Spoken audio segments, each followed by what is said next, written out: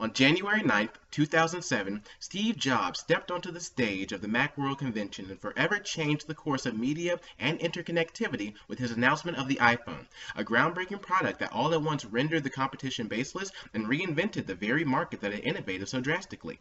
Simply put, when the first edition of the History of Existence is published, it will come in 2 volumes, pre-Jobs and post-Jobs, and it'll be available in the iTunes Store as an audiobook for $3.99. Steve Jobs is considered by many to be the last great American, and since his death in 2011 due to a tragic and unexpected turtleneck accident involving an unnamed Microsoft executive only known as Slick Willie, American culture has been utterly rudderless until now.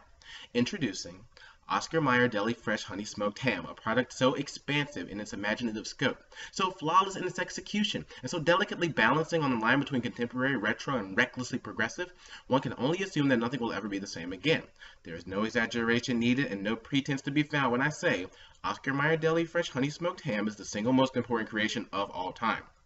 I know what you're thinking. Oh, here we go. Another hype piece for some lunch meat being touted as the next big thing all across the mainstream home deli sandwich blogosphere. When will the cacophony stop so that I may go quiet into that endless sleep, the unimaginable eternity of silence where every waking moment of my miserable existence in this failed experiment called human society isn't filled with the incessant yak yak yak about sandwich meat? But what we're experiencing with the launch of Oscar Mayer Deli Fresh Honey Smoked Ham is not just another drop in the bucket of an already overcrowded, innovative meats market. It is the complete and total upending of an industry, a renaissance revolution wrapped in a revolutionary renaissance, and it goes great with cheddar or smoked Gouda and will permanently alter the course of human history. If I had to compare this deli meat to any 21st century electronic rock album, and I do as per a court order, it would have to be Radiohead's 2001 masterpiece Kid A.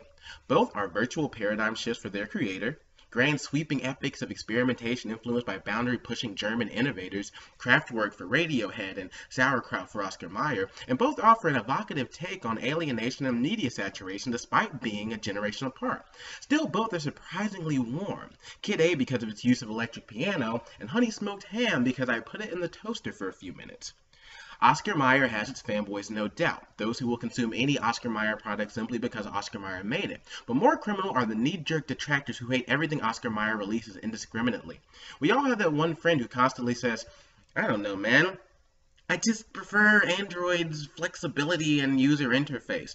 Even though, as I proved in my 14-page op-ed for the Washington Post last year, the vast majority of Android devices taste awful even with spicy mustard or light mayo.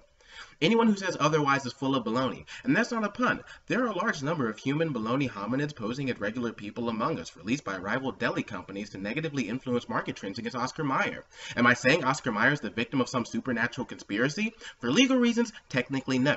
The only thing I'm saying is that with the release of Oscar Mayer Deli Fresh Honey Smoked Ham, despite ceding increasing ground to hip, young, boutique startup mass producers of animal flesh, Oscar Mayer has firmly reestablished themselves as the absolute top dog of deli meats.